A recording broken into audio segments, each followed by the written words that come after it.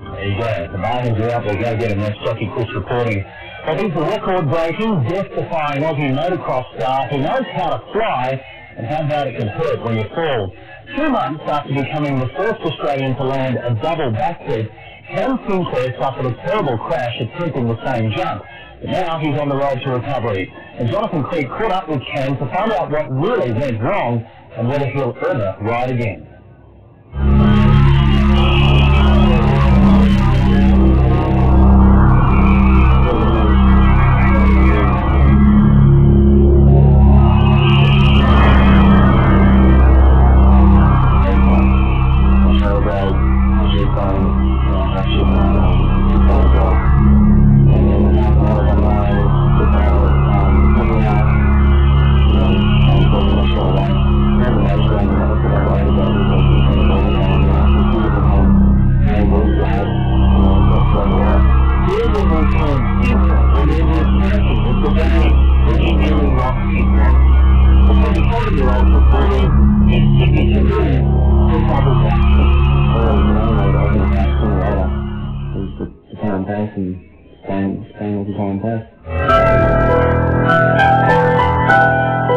After emergency surgery, he spent the next 5 days in a coma, with strain to his brain.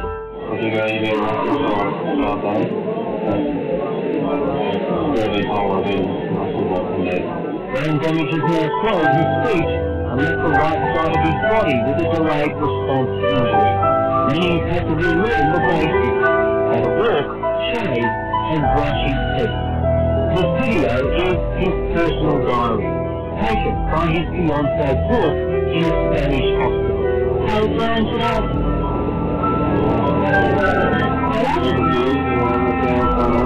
How are you?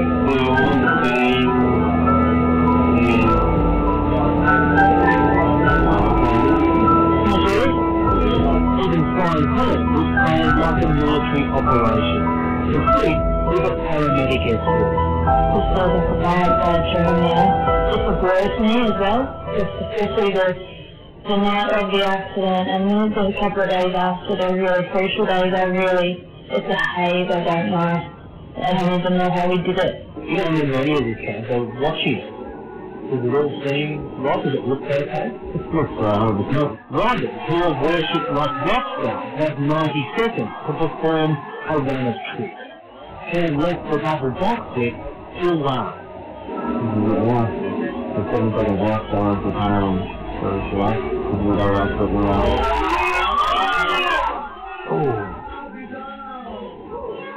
Just to like it. It's a static hit. That was the biggest event so far. What goes through your mind when you see that? What happened? I've got to read that unfair at 8:35 now. Including this, the first landed in Australia, as part of the Crusty Demons tour in March. And then the explanation for the crash is that he was travelling too slow. His bike didn't produce the power he was expecting. I'm going to find a first hand, so it's already going to have a room. So if we're getting enough fluid, that's right. Right there anyway, it's going to be short. We'll put a tail on. And that's just happening to go in the next episode, I'm sure, or on a pencil bacon. Or moving to a children's game. Every rider in the sport is aware of the danger. This year, Can's close friend Jeremy Lusk was killed. Even though his recovery so far has left doctors amazed, and with 6 months of intensive rehabilitation ahead, he has one goal: to get back on his bike.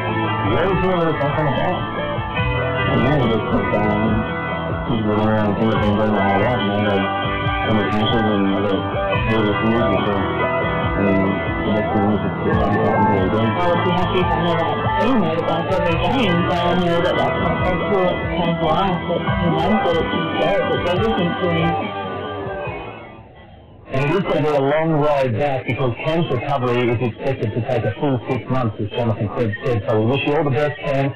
We'll let you know when he is up and flying again. Let's take a break. This is Today Tonight.